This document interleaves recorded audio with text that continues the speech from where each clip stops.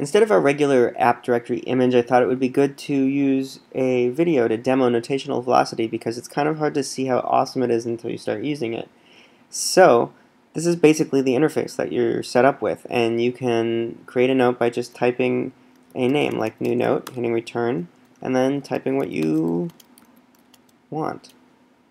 Maybe I should actually typing what you want. There we go. Okay, so that's how you do a new note.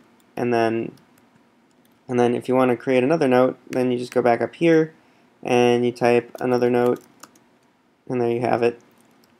And there you have it. And it's that simple. Very simple. And you can use simple styles like bold and italics.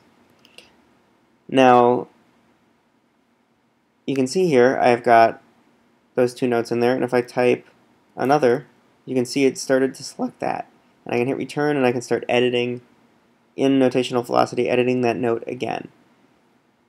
Now, when you have a lot of notes, that's really handy because you can type and search really quickly. And if you want to create a different note, then you just create a different note. And these are the titles of your note. Whatever you search for is the title of your note, and then when you type in the body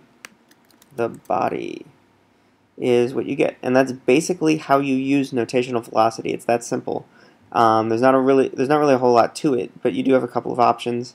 You can synchronize with simple note. You can change how they're stored. Right now for this demo I'm just using plain text files, but you can have a single database with encryption. But plain text is great if you want to save your notes. You want to synchronize with simple note, but also save your notes in a folder in your Dropbox so you can have them syncing in both places, and then it can recognize these different kinds of files.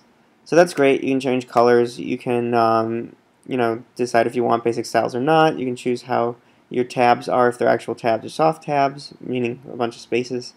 Basically, there's not a whole lot here, but you can change a few things. And then, of course, if you wanted to tag a note, say this one's important, you can do that too. And that way, if you type important, you'll get all the notes that are tagged with that.